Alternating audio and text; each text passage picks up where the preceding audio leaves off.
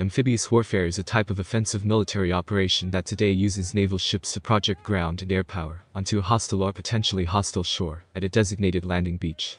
Throughout history, the operations were conducted using ships' boats as the primary method of delivering troops to shore. Since the Gallipoli campaign, specialized watercraft were increasingly designed for landing troops, materials and vehicles, including by landing craft and for insertion of commandos, fast patrol boats, zodiacs, rigid inflatable boats, and for mini-submersibles. The term amphibious first emerged in the United Kingdom and the United States during the 1930s, with the introduction of vehicles such as the Vickers Carden-Lloyd Light Amphibious Tank or the Landing Vehicle Tract. Amphibious warfare includes operations defined by their type, purpose, scale, and means of execution. In the British Empire at the time, these were called combined operations, which were defined as operations where naval, military, or air forces in any combination are cooperating with each other, working independently under their respective commanders, but with a common strategic object. All armed forces that employ troops with special training and equipment for conducting landings from naval vessels to shore agree to this definition. Since the 20th century, an amphibious landing of troops on a beachhead is acknowledged as the most complex of all military maneuvers. The undertaking requires intricate coordination of numerous military specialties, including air power, naval gunfire, naval transport, logistical planning, specialized equipment, land warfare, tactics, and extensive training in the nuances of this maneuver for all personnel involved.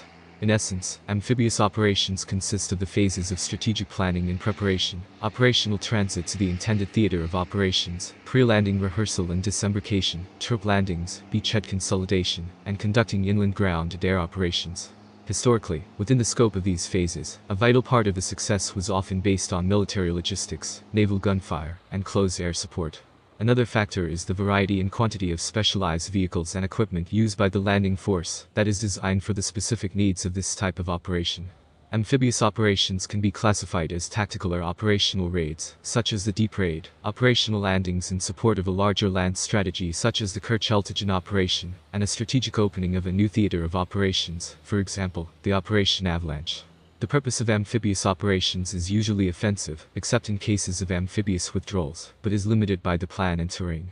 Landings on islands less than 5,000 km2 in size are tactical, usually with the limited objectives of neutralizing enemy defenders and obtaining a new base of operation.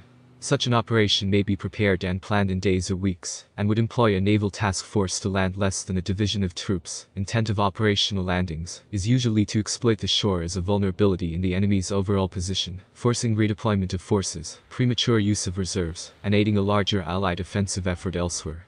Such an operation, requiring weeks to months of preparation and planning, would use multiple task forces, or even a naval fleet to land corps-size forces, including on large islands, for example, Operation Chromite.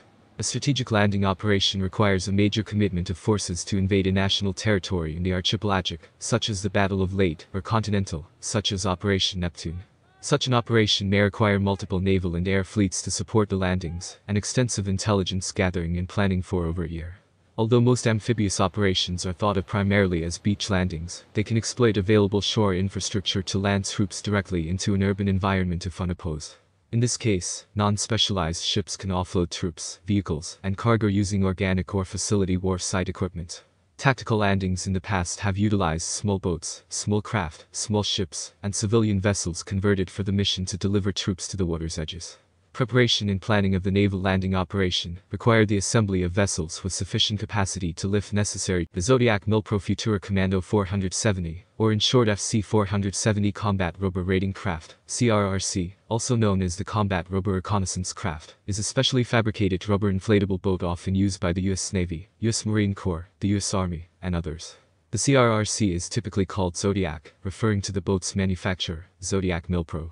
The boat can be used for over-the-horizon transportation, inserting lightly armed raiding parties or reconnaissance teams onto beaches, piers, offshore facilities, and larger vessels. The CRRC can be inflated in minutes by a foot pump, compressor, or CO2 tank, and can be deployed from shore in a variety of vessels. Additionally, it can be launched from several types of aircraft and submarines equipped with a special lockout chamber or dry deck shelter.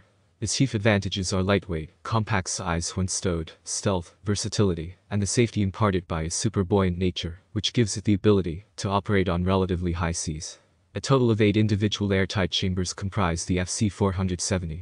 The main hull or gunnel contains 5 intercommunicating chambers, which are separated by internal baffles and valves. This means that a single leak will not result in loss of pressure throughout the boat, and that air can be bled between chambers to compensate for the loss in one. 2 additional chambers, located below the gunwale on either side and called speed skags, provide cushioning for the boat's occupants, and additional buoyancy in case of pressure loss in the hull. The final chamber is an inflatable keel tube that runs the length of the craft, and gives the bottom of the hull a V-shape, imparting directional stability and additional shock absorption. A wooden transom board at the stern provides a mounting point for the outboard engines. The deck floor is composed of 4 interlocking aluminum plates, which are fixed to the thrust board at the bow end and the transom at the stern. This rigid structure, spanning the entire internal area of the boat, prevents the hull from collapsing or tacoing under power. U.S. Marines from the Battalion Landing Team 2 halves go ashore in a CRRC during a 2003 exercise. A ready-for-use craft includes an outboard engine, 2 in some configurations, removable aluminum deck plates or roll-up slatted decking, paddles, a bowline for securing the dock boat, and a righting line which is used to flip the boat in the event of capsizing. At the bow of the boat are storage bags for equipment, foot pumps, extra lines, and a special fuel bladder, which can be of either 6 or 18-gallon capacity, and which feeds the engine via a flexible hose. Deflated and rolled up, the boat and all necessary equipment can easily fit into the bed of a small pickup. Most military CRRCs use a 55 horsepower, 41 kilowatts, 2-stroke engine with a pump jet propulsor, which consists of a shrouded impeller. This design reduces the risk of serious injury to personnel in the water when compared to the traditional open propeller. It also reduces the risk of the propulsion system being seriously damaged by submerged objects. A specially trained coxswain sits at the stern, rear, of the boat and controls it via the tiller arm, attached to an outboard engine. The coxswain is considered the commander of the craft and is ultimately responsible for its operation, regardless of whether a senior-ranking individual is on board. Across from him sits the assistant coxswain, who relays hand signals from other boats and aids the coxswain as required.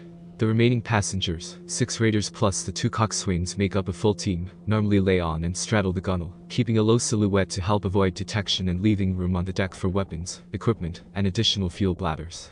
Because the CRRC offers no protection to its occupants, and is itself highly vulnerable to small arms fire, operations involving it almost always take place at night, and depend on the elements of stealth and survival.